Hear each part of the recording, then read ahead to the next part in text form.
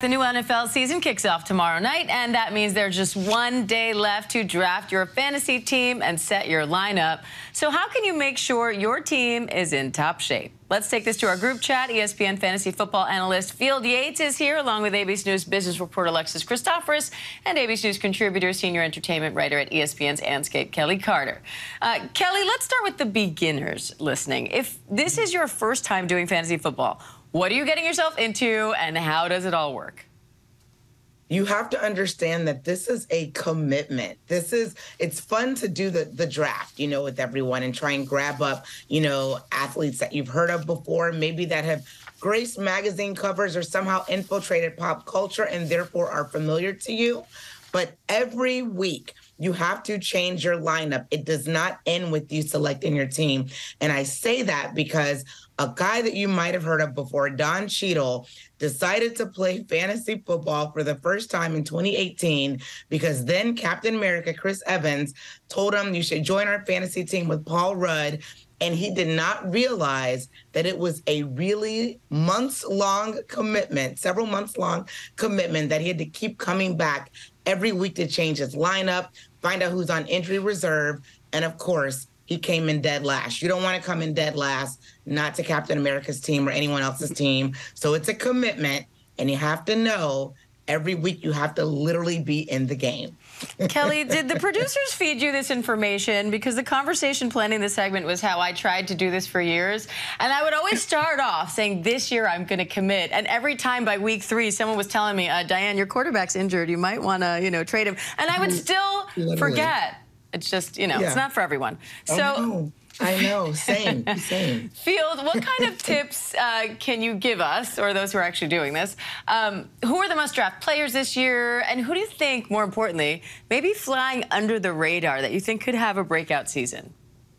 Yeah, well, let's start with the basics. It is important to set a lineup every week, and generally speaking, you like to have players that are healthy and that are actually playing that week.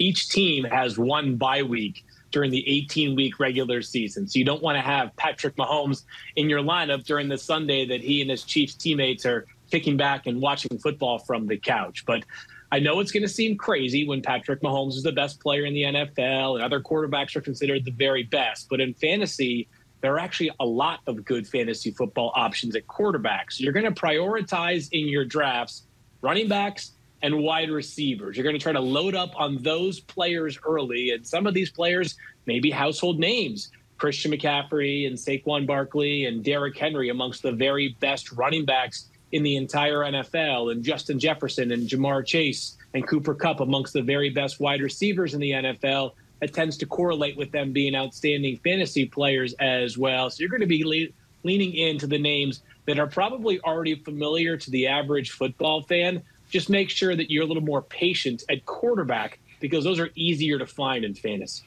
And Alexis, let's talk about the business end of this, because this has turned into quite the event. It's huge. It is huge. And the potential continues to be very huge. So of the 57 million who play some sort of fantasy sports, 40 million of them play fantasy football. It's estimated to be a $20 billion industry. That is $6 billion more than current estimated NFL revenue, 4.5 times more than the top valued flight team in the NFL, which is the Dallas Cowboys. Wow. I know. Isn't it crazy? That gives you an idea. DraftKings and FanDuel are the two biggest players here, and they are among the top 5 spenders on television advertising. So there's a lot at stake. Yeah, and I helped to support them for a few years, basically lighting that money on fire until I finally quit.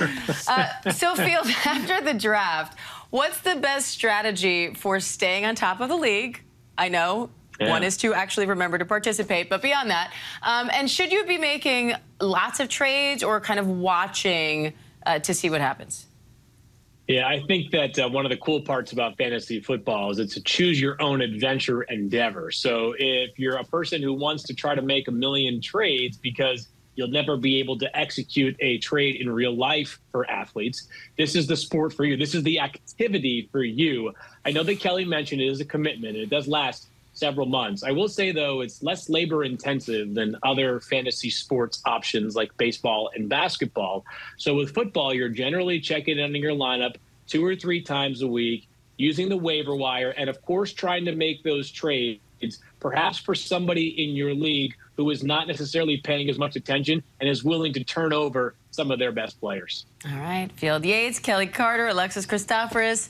I still won't be doing fantasy football this year, but I very much appreciate the analysis. Thank you all. Hi, everyone. George Stephanopoulos here. Thanks for checking out the ABC News YouTube channel. If you'd like to get more videos, show highlights, and watch live event coverage, click on the right over here to subscribe to our channel. And don't forget to download the ABC News app for breaking news alerts. Thanks for watching.